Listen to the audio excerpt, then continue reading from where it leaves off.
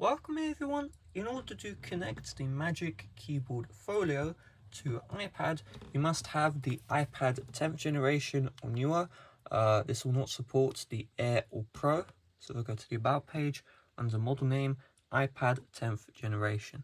If that changes, you'll see it on Apple's website. So we have two parts here. We have the smart keyboard itself that we can pop on or off, and then this back cover that we're meant to have on, all the time. So first of all, make sure your iPad is facing upright, so the camera is facing upwards. Make sure the camera part is also facing upwards on the case, and then it's magnetic. You just place it down, boom, nice and simple. Now in order to access the adjustment from the bottom, there's going to be two areas you can pull up from, but only pull up from the back area, right?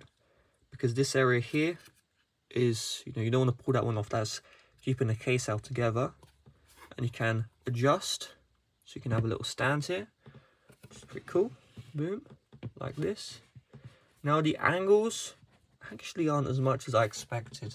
I didn't test this earlier, but you can see the angle is a little bit limited, but I think for the most part that will get most people's needs done.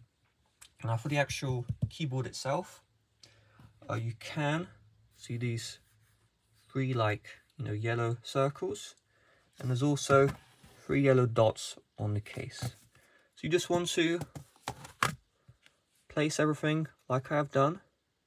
So you have iPad facing down, keyboard case, in the same orientation, and you should have this magnetic force. It should just click into place just like this.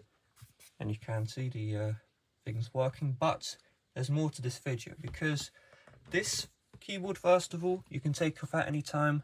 You just pull from the left hand side and only pull from the left and do this little motion, okay? So pull to the left. Don't add too much force, otherwise you may snap something off. So just pull from the left and twist your arm, and you can see it'll come off. This is magnets, so they'll give in eventually. Now on top of this, you can flip the Magic Keyboard so the iPad is facing the other direction, and when you connect, you can then fold down, okay? So let me just do that again so you can see what I'm doing.